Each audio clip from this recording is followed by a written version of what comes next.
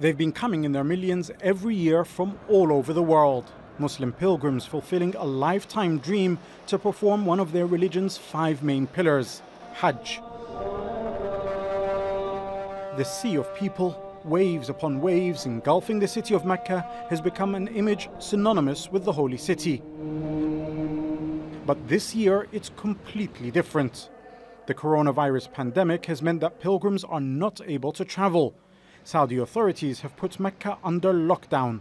They've said only 1,000 people will be allowed to perform Hajj, all of them either nationals or residents of Saudi Arabia. The annual pilgrimage is a huge source of revenue for the Saudi government.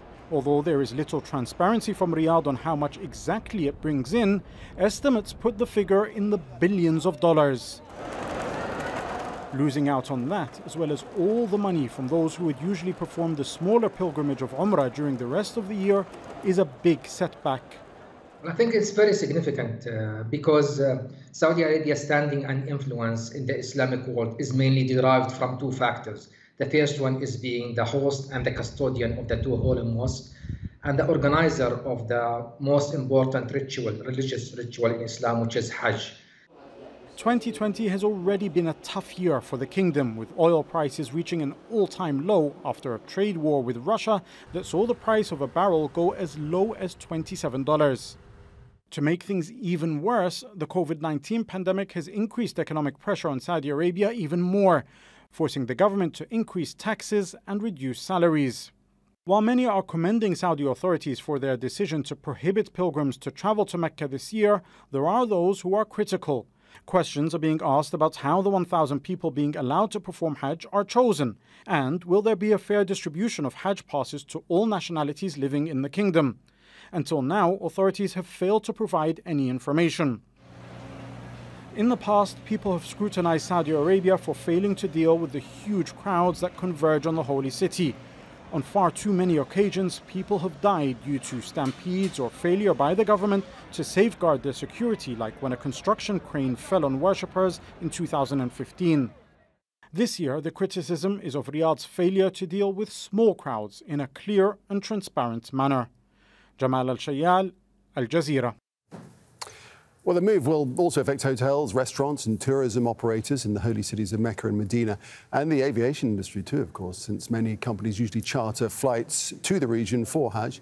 Let's speak now to Jawad Anani, who's an economist and former Deputy Prime Minister and Foreign Minister in Jordan, joins us on Skype from Amman. Welcome to the programme, Mr. Anani. So this year, it's going to be very different, a relative handful of pilgrims instead of the regular 2 million plus. This is going to have a serious impact on Saudi's economy, isn't it?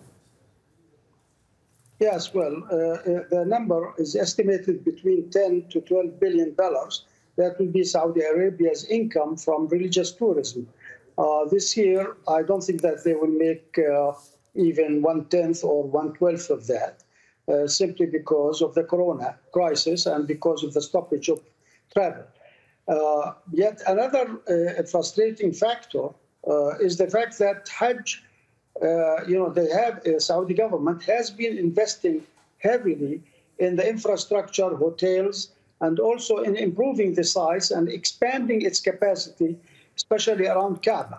So in a way, what happened this year is that, this year was supposed to be a much higher year than last year. Actually, by Saudi projections and diversification plan, in the year 2022, they were supposed to make 150, to go up as high as $150 billion. Right now, until 2019, the Hajj contributed about 6.7% of their total GDP, right, and about 20% of their non-oil GDP. Okay, so when you couple the loss of this amount of money, $12 billion or so, and who knows what the cumulative amount will be, several tens of billions more. When you couple that with the loss of oil revenue, what is the impact for the average person in the street in Saudi going to be? Well, as you know, the price of oil, for instance, should be $70 or even more than that for Saudi Arabia to be able to balance their budget. Now that it is standing around $40, $41, $42 per barrel, that is going to be way short of covering the deficit, which is going to grow. If you add to that also the other costs of war and so on, so in a way the Saudi government is fighting an uphill battle, which may be a very challenging year for them.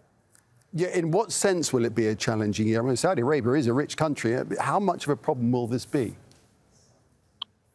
Well, as far as you know, Saudi Arabia has been trying to borrow money from abroad in order to cover their cash deficit. The question, you may have lots of wealth, but you don't have sufficient cash to meet your immediate payments. So the problem is not a lack of potential resources. The problem is that there is a shortage of cash, which usually comes from oil, from pilgrimage, and from other sources which have been dampened, severely dampened by the corona and the other circumstances in the Middle East. Jawed Anani, former Deputy Prime Minister in Jordan, we do appreciate your perspective on this. Thank you very much indeed.